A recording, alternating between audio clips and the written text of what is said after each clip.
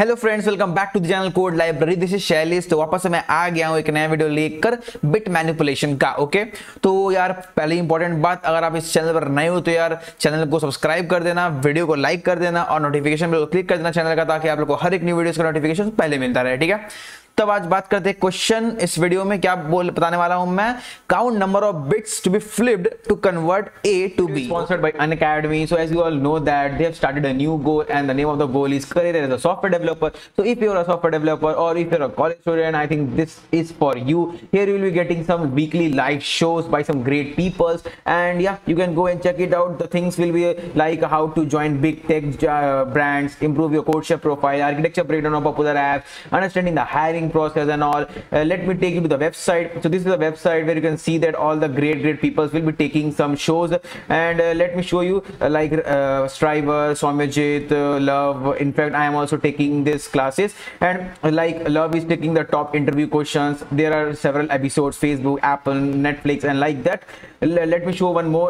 Somajit is taking, and the name of the show is Tech Talks. So yeah, and if you use my coupon code Yogesh, YOGESS, so earlier it is 999. After applying my code, the price will become 899. So I think you can use my code and you can get a 10% discount. And yeah, this is the calendar. You can use this calendar for the shows which will be happening on the daily basis. You can see that in every day all the shows are happening. And also I am also taking one course, and the name of the course is Approaching Code Chef, and this will be happening every Saturday night at 8 p.m. where you will be getting some insights of how to approach a code chef problem, what are the steps you should follow, what are the algorithm you are going to use so that you are not going to get any TLE, how to improve your problem solving skills. So these are the stuff we are going to discuss. I will say you to go and definitely check it out. तो मतलब question में मैं बता रहा हूँ basically क्या दिया रहेगा। आपको दो नंबर दिया हुआ रहेगा, ठीक है। तो यहाँ क्वेश्चन है, आपको एक नंबर दिया है 10, एक दिया आपको 20, ठीक है। ए और बी दिया हुआ है, ठीक है। तो मुझे क्या करना है, ए को कन्वर्ट करना है बी में, ओके। और मुझे बताना है कि कितना मुझे फ्लिप बोल रहा हूं, बिट्स को मुझे फ्लिप करना पड़ेगा जिससे हमारा ए बी में कन्वर्ट हो जाए, ओके। तो जैसे मान लो 10 और 20 दिया हुआ, ठीक है। तो मान लो मैं ए ले लेता हूं 10, यहां पर बी ले लेता हूं 20, ओके। अब 10 का देखिए, आप अगर लिखोगे बाइनरी में आप लिखोगे ए को, तो क्या होगा 0100110, ओके। 01010 ए का मैं बाइनरी रिप्रेजेंटेशन लिखा, और 20 का क्या होता है आपका 10100, ठीक है। तो 10100, ठीक है। 1 2 4 8 16 और 420, ठीक है। चलो सही है।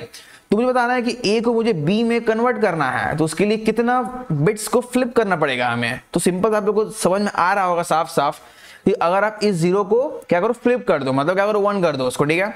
इस 1 को फ्लिप करके 0 कर दो, इस 0 को फ्लिप करके 1 कर दो, और इस 1 को फ्लिप करके 0 कर दो। तो चलो उसको करके देखते हैं।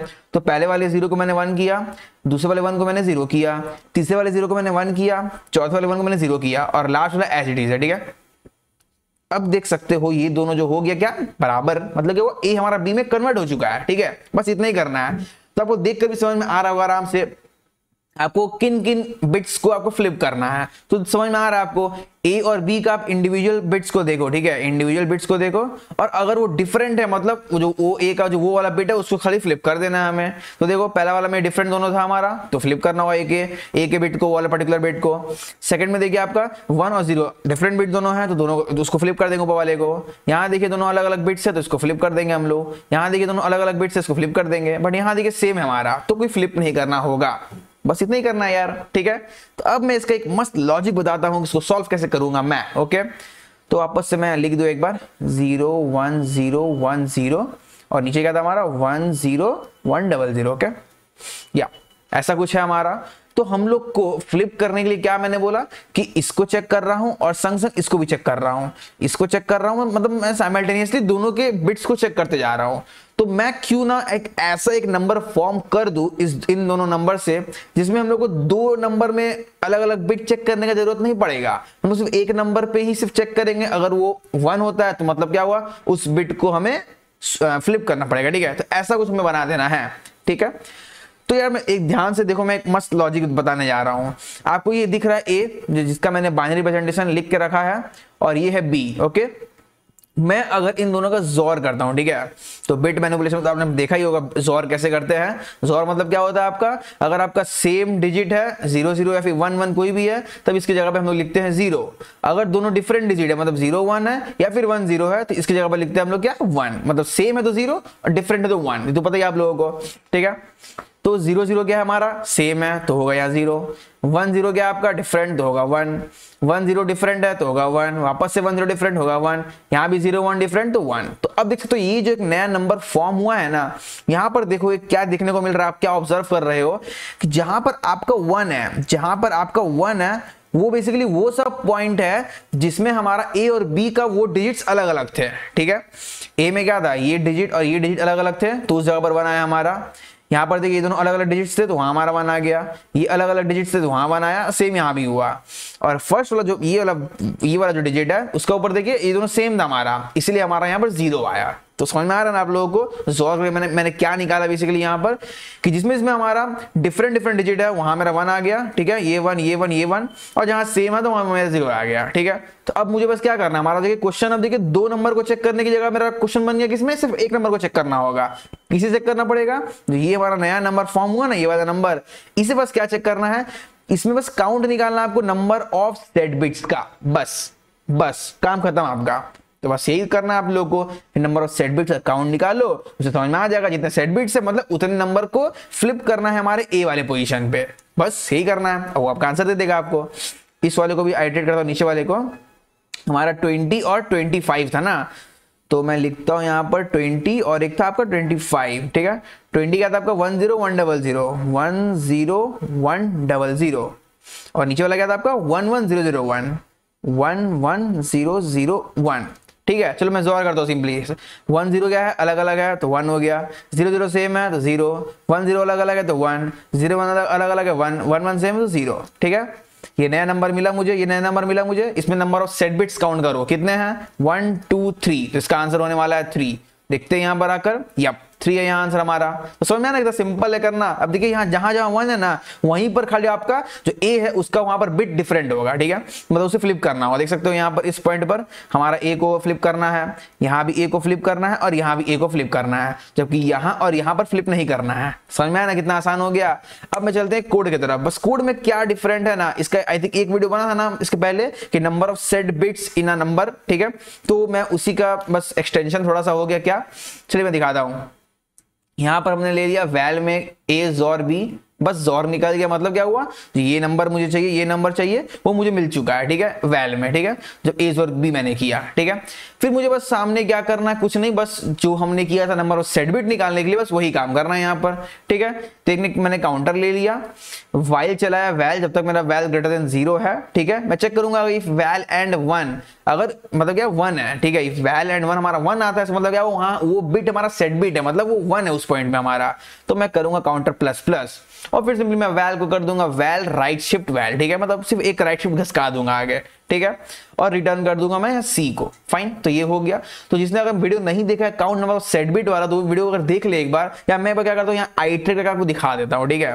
तो मैं इसी नंबर को ले लेता हूँ, क्या था हमारा, नीचे करते हैं 0 1 1 0 1, जो ये हमारा आंसर बना था, ठीक है, इसी को मैं करने वाला हूँ आइटरेट। फाइन, तो बेसिकली पहले हमारा जो ये रहेगा ना, ये वाला पार्ट, इफ वैल एंड 1, इसका मतलब क्या होना, यहाँ पर ये क्या करता है, जैसे वैल हमारा कौन है यहाँ पर 0 1 1 0 1 है ना, और सिर्फ 1 मतलब क्या हुआ 0 0 0 0 1, ठीक है। इसको एंड करो, क्या आएगा आपका 1 आएगा, 0 आएगा, 0 आएगा, 0 आएगा, 0 आएगा, मतलब क्या हुआ आपका सिर्फ 1 आया। तो वही चेक करता है कि अगर दोनों को आप एंड करोगे, नॉर्मल एंड, ठीक है, सिंगल एंड करोगे, तो अगर आपको 1 देता है तो इसका मतलब क्या हुआ, ये बिट आपका 1 है, ठीक है। उसी केस में अगर आप ऐसे कुछ लिखते हो, ऐसा कुछ रहता है, ठीक है, 0 0 0 0 1, अब 1 के संग आप एंड कर रहे होते तो 1 0 0, अब सब 0 हो गया आपका। अब देखिए पूरा 0 हो चुका है, तो मतलब क्या हुआ आपका ये जो बिट है वो 0 है। समझ में आ रहा है इतना आपको, ठीक है। तो चेक किए, तो फर्स्ट टाइम इसको चेक करेंगे हम लोग, तो क्या देगा हमें 1 देगा, एंड करेंगे 1 के साथ, मतलब वहां एक 1 है, मतलब वहां सेट बिट है वहां पर, तो सिंपली मैंने काउंटर बढ़ा दिया, ठीक है। अब वैल को किया वैल राइट शिफ्ट 1, ठीक है, राइट शिफ्ट, या राइट शिफ्ट किया 1, मतलब क्या हुआ, राइट शिफ्ट क्या होता है, ये सिर्फ सारे बिट एक शिफ्ट घसक जाते हैं राइट की तरफ, ठीक है। तो बेसिकली जब मैं राइट शिफ्ट कर दूंगा तो आपका जो वैल्यू है उस तरह कुछ हो जाएगा, 0 1 1 0, बस ऐसा बन जाएगा, वो 1 गायब हो जाएगा, ठीक है। उसके बाद मैं चेक करूंगा इसको, क्या ये ऐड करूंगा 1 के साथ 1 मिलेगा, नहीं मिलेगा तो काउंटर में ऐड नहीं होगा। फिर राइट शिफ्ट करो तो वो गायब हुआ, फिर इसको करेंगे तो 1 मिल जाएगा, मतलब काउंटर हमारा अब 2 हो चुका है। राइट शिफ्ट करो 0 1 हुआ, फिर करोगे तो 1 देगा हमें ऐड करने के बाद, काउंटर हमारा 3 हो चुका है। राइट शिफ्ट करो 0 हो गया, अब ये होगा नहीं होगा, राइट शिफ्ट करो खाली हो गया, मतलब अब हमारा क्या हुआ, व्हाइल लूप ब्रेक कर जाएगा और फिर रिटर्न जो है सी वो कर देंगे। बस इतना सा क्वेश्चन था। तो यार समझ में आया आपको क्वेश्चन। तो इसका बात करें टाइम कॉम्प्लेक्सिटी तो हो जाएगा आपका log n, क्योंकि जो ये लूप चल रहा है व्हाइल लूप, ये जो व्हाइल लूप चल रहा है आपका सिंपली log n में चल रहा है व्हाइल लूप, ठीक है। तो टाइम कॉम्प्लेक्सिटी हो जाता है आपका order of log n। Space की बात करें तो होता है ऑर्डर ऑफ 1, क्योंकि हम सिंपली एक वेरिएबल यूज कर रहे हैं और कोई मतलब स्ट्रिंग सॉरी बोल रहे हो, एरे वगैरह कुछ यूज नहीं कर रहे, वेक्टर वगैरह कुछ यूज नहीं कर रहे। तो स्पेस हो गया आपका ऑर्डर ऑफ 1 और टाइम हो गया आपका ऑर्डर ऑफ log n, ठीक है। तो यार होपफुली वीडियो समझ में आया, तो वीडियो को लाइक कर देना। ओ सॉरी मैं तो इसको सबमिट करना भूल गया यार, सबमिट कर दिखाना जरूरी है, ठीक है।